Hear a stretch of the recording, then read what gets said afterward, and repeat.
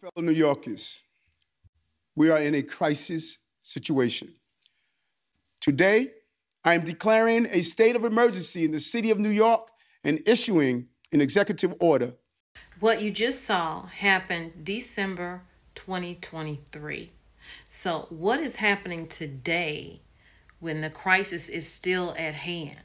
There's a lot happening in New York City, and no one's listening to each other, and no one's especially listening to the residents.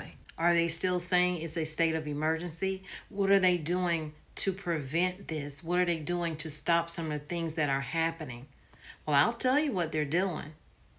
They're going against each other. Give this video a thumbs up, share it out, leave comments down below. All those things help the channel. And if you have not subscribed, please consider subscribing to TOMMYBITESTV, turning on your notifications, and if you're already subscribed, check to make sure you're still subscribed. Let's get into it. A power struggle is happening in New York City, and it's turning very ugly as it's pitting Mayor Adams against Council Speaker Adrian Adams. Adams against Adams is what's happening right now. And you know Eric Adams has a lot in the closet that's about to come out. So here we go. The City Council Speaker, Adrian Adams, was expected to set in motion a plan to weaken Mayor Eric Adams' authority. And the mayor quickly fought back. So what I'm doing is laying the groundwork so that I can get into all of the crime that's happening right now in New York City, and that's putting them in crisis. The article is reading that the public is not satisfied at all with Mayor Eric Adams' job performance. The New York City Council Speaker Adrian Adams was about to make a power play. Ms. Adams was preparing to introduce legislation on Thursday that would require the mayor to obtain council approval on 21 commissioner level appointments instead of doing whatever he wants, whenever he wants. The move would significantly curtail the mayor's authority by adding a level of council oversight. It requires a citywide voter referendum because it proposes to curb the power of the mayor. The only way Mr. Adams could stop such a referendum is if he created a charter revision commission that would have the power to decide what, if any, ballot initiatives might be placed before voters. Well, guess what? That is what he did.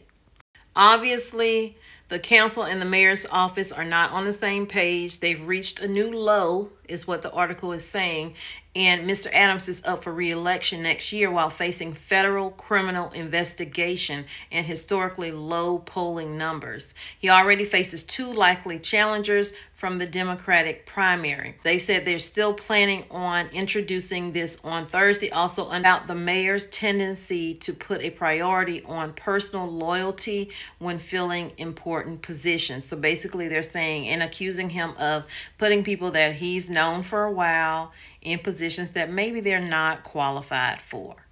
And I keep forgetting that the city that I'm about to talk about, everyone knows the name of the city. So where is Batman? Well, here I am.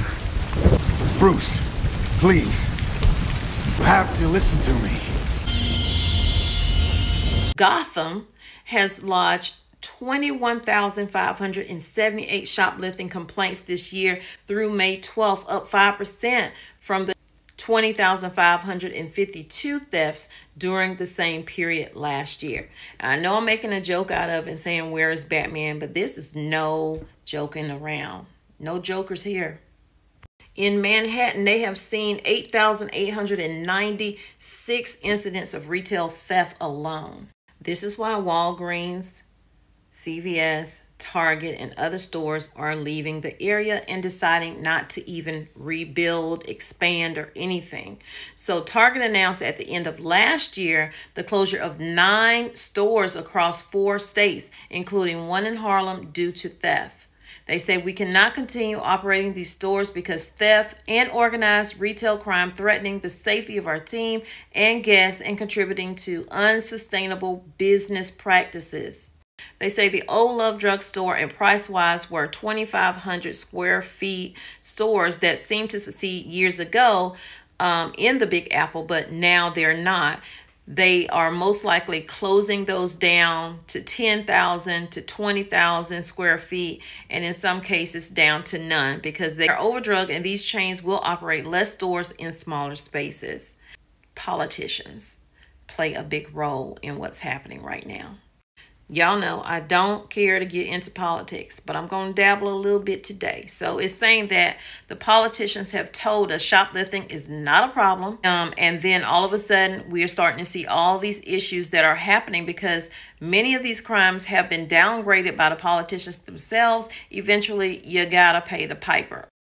Retail theft, which the NYPD only recently added to its crime tracking Homestead, has nearly doubled in the city in the last 6 years. The number of incidents in Gotham steadily climbed from 32,254 complaints in 2017 to 37,922 incidents in 2019 before falling during the height of COVID, of course, because people weren't really out in 2020. From 2021 to 2023, citywide complaints increased again from 43,892 to 59,137, according to the data. They say crime is the reason why these places are shutting down. Walgreens is on track to reduce its national footprint by roughly 200 stores in fiscal 2024 year. CVS announced plans in 2021 to shrink its national retail footprint by 900 stores, 300 each in 2022, 2023, and 2024. And they have been sticking true to their words in shutting these stores down. And the Big Apple locations are shuttering, with drugstore companies foregoing some leases upon their expiration and putting other spaces up for sublease. In Manhattan, 5 former CVS outposts are on the market, according to a broker who is handling the leasing of the spaces. Walgreens has 17 former stores on the market in Manhattan, per the list of a real estate. And Rite Aid is shuttering 53 additional stores in 9 states as part of the company's bankruptcy proceedings. That is on top of an initial list of 154 stores closing. And when you have local drugstores, local businesses closing down, you're losing jobs, you're losing the convenience for the residents to even shop, and it has a long-term impact on the quality of life in the community. Meanwhile, while we have migrants coming in on buses still every single week, we have Eric Adams, the mayor, finally saying, well, we need to put these people out of the places that we have them in, but where do they go? So we have money still being given to migrants. We have all these things happening. We have residents of New York City not receiving any help buying food, housing, anything, but migrants are getting the bulk of everything. And on top of that cake layer, you got the mayor who is allegedly facing investigation. Well, I'm going to say allegedly because I don't want to get to it. But anyway, he's facing these allegations against him of misconduct in office. And then you have this infighting going on. No one's paying attention that the people of New York City are hurting. The majority of them cannot afford to buy food because the price of food is so high, cannot afford to buy fuel if they own a vehicle, cannot afford to look for help to help them get to the stores that are further out now because they're losing stores in their communities. So y'all let me know what y'all think down in the comments. I'll see y'all in the next video. Y'all take care. I love you, but God loves you more. He created only one you. Be the best you that you can be. And when you are, go out and spread God's love.